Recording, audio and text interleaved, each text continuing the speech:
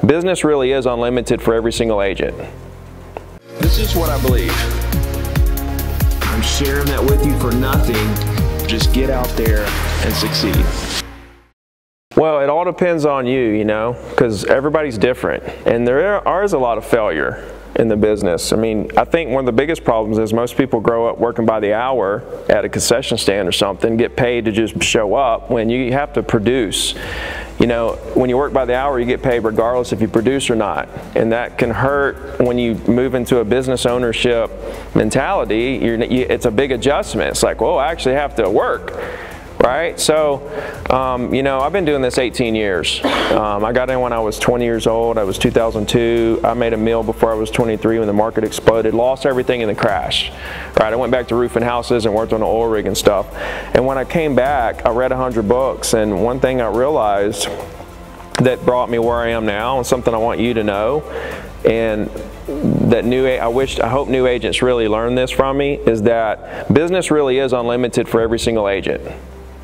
You can't even scratch the surface. And you think about a year-long worth of transactions and you try to multiply where the market share is in that year, and you don't realize we're here for 20, 30, 40 years.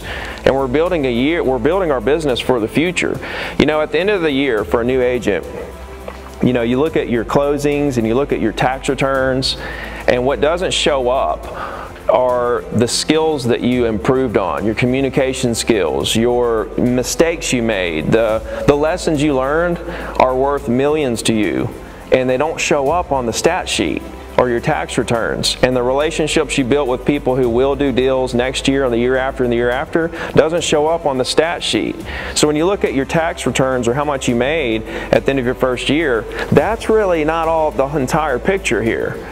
You made a lot more money than that. It just didn't show up, right? And so I think if you can visualize that, you're working on yourself every day, every year, trying to learn how to be a better communicator, to communicate who you are, because you seem like you really care about people.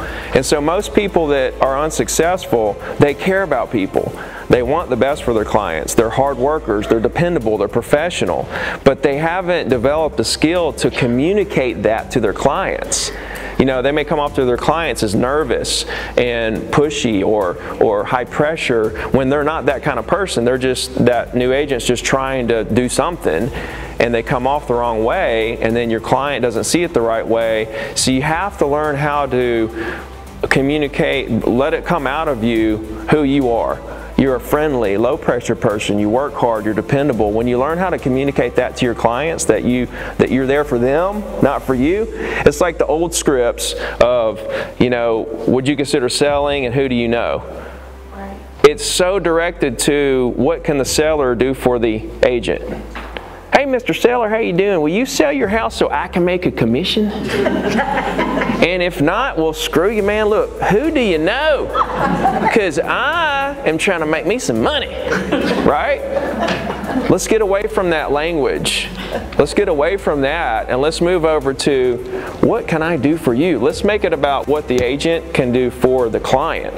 And when you start communicating in reverse of what mainstream training wants to teach you, then you really kind of visualize things. So just realize business is unlimited. You got to communicate who you are as a person, and that, look at me, guys. If I can do it, right? Do you look at me and think, if that guy can sell 100 properties a year, I know I can do it, right? So, I mean, there's so many people successful at the top, and that's how I was when I was new. I was like, man, if that guy can do it, if Bob can do it, then I know I can do it. You know what I mean? And then you just put the work behind it and say, okay, I'm going to do it within 5 to 10 years. You know what I mean?